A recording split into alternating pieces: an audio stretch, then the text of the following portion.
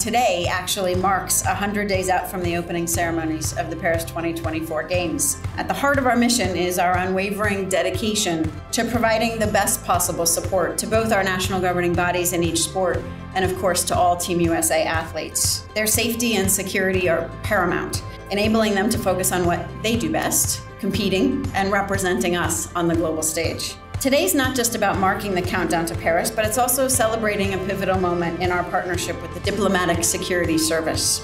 Together, we'll ensure that Team USA has the safe and secure environment they need to make this country extremely proud. I'm so pleased that we're here today reaffirming that our relationship that was first codified in our memorandum in 2010. We're very, very proud to serve as the security lead for the United States presence at the Games, and we remain deeply, deeply committed to creating the safest and most secure environment for our Team USA athletes to compete around the world.